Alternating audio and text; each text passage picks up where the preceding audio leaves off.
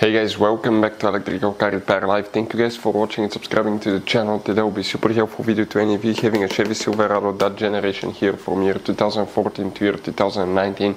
If you need to find where the fuse for the airbag module is located, which fuse you need to check, where you can guys buy cheap parts, tools, fuses, relays at a good price, quick shipping, that way do not waste money and time. Why it's always a good idea to test fuses and relays, all that will be covered absolutely free for your convenience. Make sure to stay until the end. Before we start, let us tell you a little bit about us guys. Every single car we get here at the garage, we try to make at least 200 to 300 free repair videos. We take them completely apart. We show you how to fix engines, transmissions, engine codes, engine lights, fuses, all that stuff guys. Why we do all that? Because our mission in the shop is to save you guys as much money as we can. All we need in return, please subscribe to the channel, like the video. That way we can keep providing these videos absolutely free. Now guys, we have more than 14,000 free repair videos on our YouTube channels that can save you thousands of dollars in future repairs. So please check them out, and they can save you quite a bit of money now or in the future. So where you can guys expect to find the fuse for the airbag module, we will demonstrate on this generation Chevy Silverado. Now guys, quick fact, 9 out of 10 people do not know about all the hidden fuse boxes in that truck. We recommend to check out the video on our YouTube channel about fuse box location on Chevy Silverado. Now what do we guys need to do? We need to practically open the passenger door, and once you do that, on the side of the dash you see you have that cover. If you pull it out, it's removable. Underneath you'll find a fuse box with a layout like this one for 2014 through 16 models, and this is the layout for 2017 through 19. Before we continue, let's explain quickly why it's always a good idea to test fuses and relays. It is guys very important to test fuses and relays. On those fuses you cannot clearly see if they're burnt or not, especially you can see in the J-case fuses as well.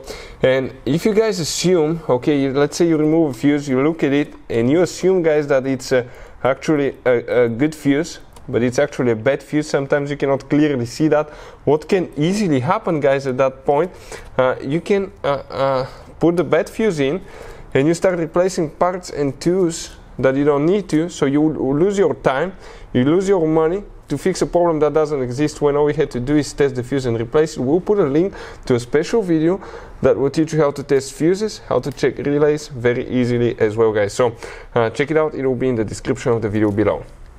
Now guys, quick thing, if you need to buy fuses, relays, parts, tools at a good price, quick shipping, that way do not waste money and time guys. We're going to put the links in the description of the video below for your convenience. Please check it out, that way do not waste money and time. So now guys, every time you work on airbag system, anything that involves airbag modules, anything like that, practically guys, okay, you have to be qualified and certified to do that.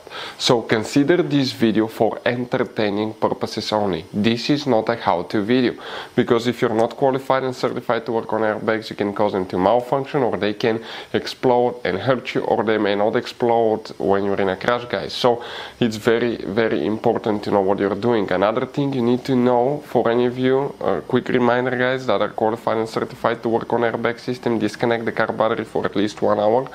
Otherwise, okay, you can cause damage to the system as well.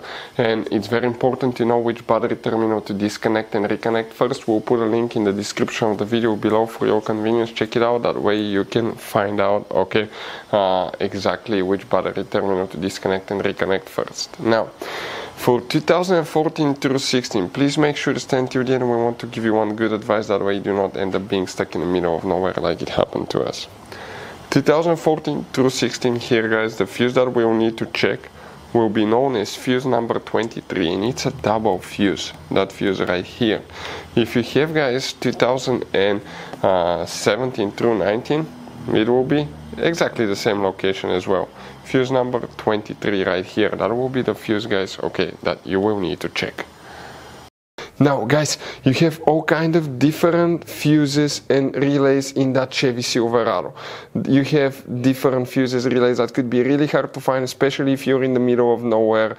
And one time we needed a replacement one, we couldn't get one, we were stuck in the middle of nowhere because of that. So what we do now, we always get some spare fuses, relays, keep them in the glove box for a peace of mind guys, that way you do not get stuck in the middle of nowhere like it happened to us guys. Hopefully the video will be helpful. Thank you guys for watching and see you next time.